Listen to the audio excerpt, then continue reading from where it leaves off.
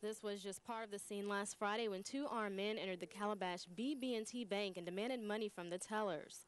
Once the robbers left the bank, they got into their cars and drove about a half a mile down this road straight to the South Carolina border.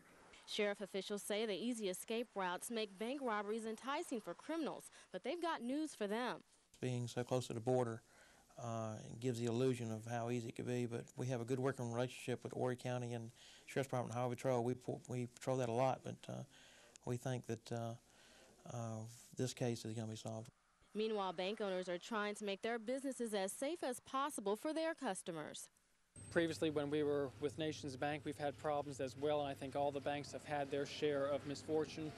We do now have security. We've had security for a year, and since we've had security, we have not had any incidents.